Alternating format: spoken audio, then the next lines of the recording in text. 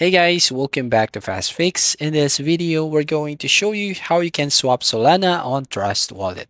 So make sure you watch the video till the end so you won't miss any of these steps.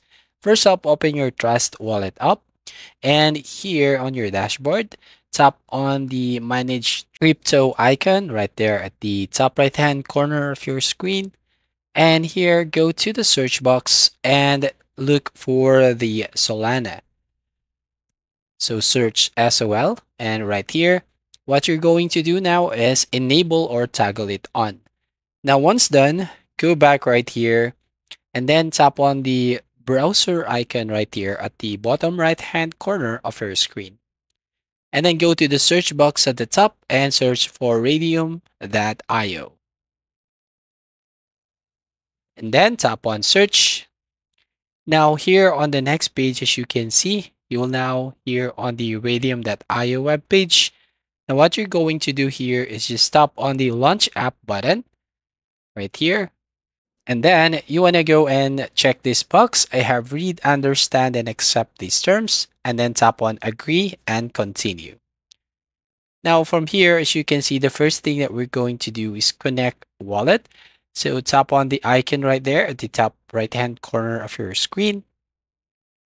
And then once you tap on this icon, select the Trust Wallet up here. And then once you select the Trust Wallet, basically here, just need to tap on Connect button. So you can see Trust Wallet connected.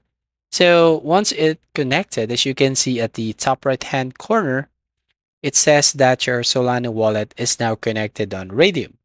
Now, change the Radium token here to the token of your choice. So select the Radium token, the drop down menu, and we're going to select any of the token, basically USDT or USDC. So I'm going to select USDT.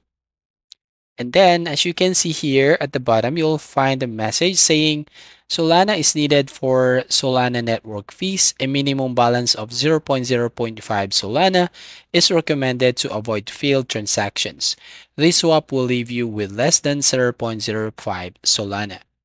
Now, make sure you have 0.05 Solana available on your wallet before you perform this transaction. Once you enter the amount, click on Confirm or Swap option, so Solana will be converted into USDT. So that's it. That's how you basically swap Solana and Trust Wallet. So if you find this video helpful, please consider to like and subscribe to this channel. And don't forget to hit the notification bell to notify you on the next video.